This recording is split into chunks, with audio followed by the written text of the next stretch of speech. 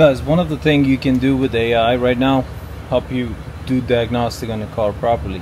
One thing I do always when I use my scanner, I always scan it, and if there is any code, it's very easy to use cell phone, take a picture, post it on ChatGPT and tell, hey, can you give me these codes, what does it mean?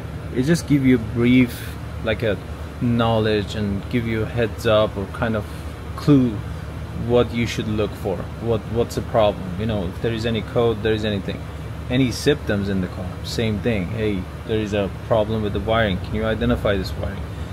One time I was looking for a part and I couldn't find the name. It was just for this Chevy Camaro 1981. I couldn't find the part's name, and I took a picture from the ChatGPT, posted, and asked, hey, can you tell me what part is this? It gave me a part name and part price and location, where can I find it. Very smart, very intelligent, but just you need to make sure, double check always. Connector under the seat, and you can go on and on. You can ask specific question, give one code at a time. Hey, can you check this for me? And they give you, you know, it just does research for you, browse everything on internet, and even can find the link. I had a hybrid Honda Civic, it's parked outside.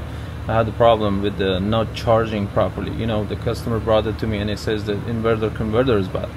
I did the check with the my scanner, found the code, put it on the ChatGPT, and ChatGPT give me a code and give me a YouTube link, and based on the YouTube link I saw same problem, same code, and I fixed that car. It make it super easy. Sometimes it help a lot. Use it properly, make sure double check.